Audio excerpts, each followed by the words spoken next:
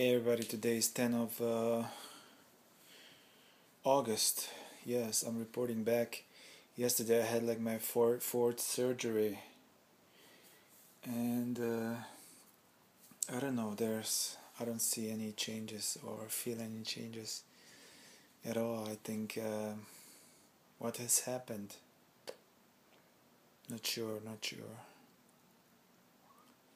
Uh, what's new? Nothing really. Today is Friday, so I had to stay in my room for 24 hours. I couldn't go to the casa today for the morning and afternoon current because I had to stay in isolation. It's very hard. It's not easy isolation.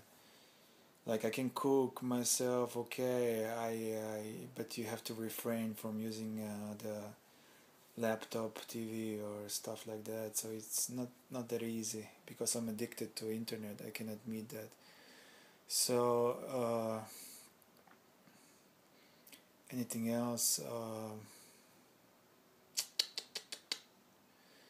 No, I think that's yeah. Maybe just a small cut here.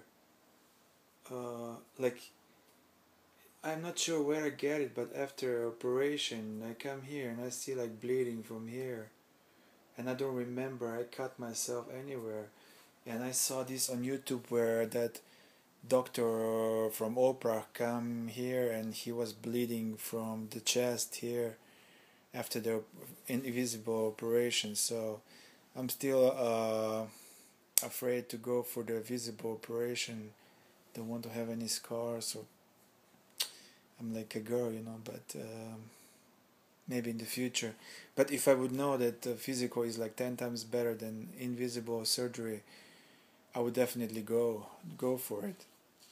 But for now, they say it's the same thing or something, and almost nobody goes for it. Only the brave ones. So thank you. See you tomorrow.